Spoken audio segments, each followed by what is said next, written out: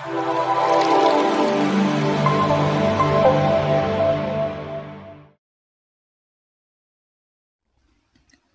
guys, welcome back. Today we are going to study about the pectoralis minor muscle, which is a muscle of the pectoral region. So the pectoralis minor muscle is this thin triangular muscle overlying the chest wall, and this muscle connects the thoracic wall to the shoulder girdle through its origin and insertion points. And this muscle underlies the pectoralis major muscle.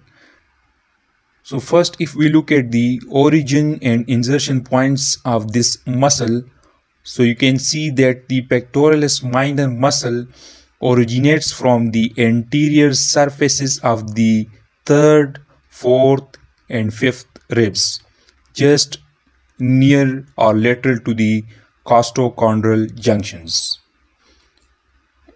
And this muscle inserts here on the medial side of the coracoid process of the scapula.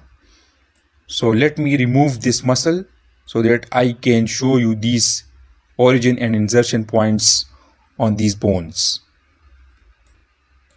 So now you can see the origin and insertion points of the pectoralis minor muscle on the bones. So the pectoralis minor muscle originates through these 3 points shown in red color on the anterior surface of the rib number 3, 4th and 5th. And this muscle inserts here on the medial side of the coracoid process of the scapula, shown in blue.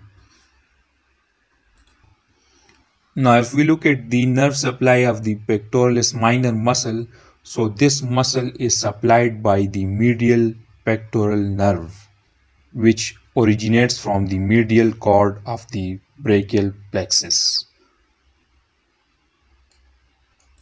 So these branches supplying the pectoralis minor muscle are actually the pectoral branches of the medial pectoral nerve, and the medial pectoral nerve underlies this muscle.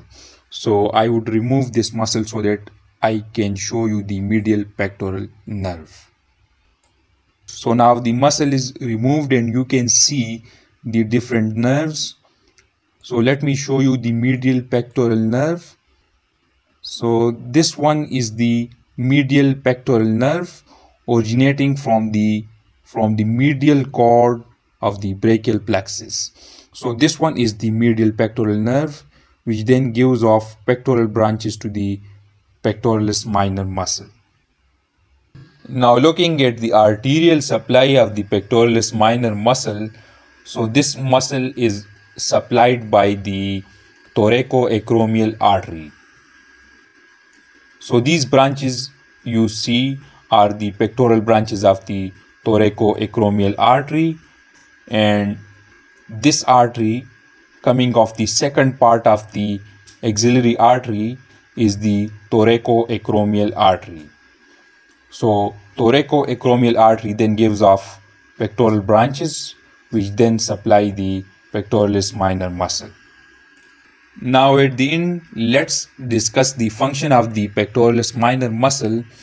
So the pectoralis minor muscle, you can see, produces shoulder depression. That is, it depresses the shoulder joint by acting on the coracoid process of the scapula. As you can see, the pectoralis minor muscle, as it contracts, it draws the scapula downward so that it produces shoulder depression. So in this way, the pectoralis minor muscle stabilizes the shoulder girdle.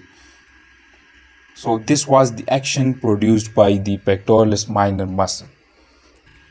So now let's review the main points of this muscle. So the pectoralis minor muscle originates from the anterior surface of the third, fourth and fifth rib. It inserts on the coracoid process of the scapula. Looking at the nerve supply, so the medial pectoral nerve supplies the pectoralis minor muscle, and the vascular supply, so the thoracoacromial artery supplies this muscle, and this muscle produces shoulder depression and it stabilizes the shoulder girdle. So this was about the pectoralis minor muscle. Thank you so much.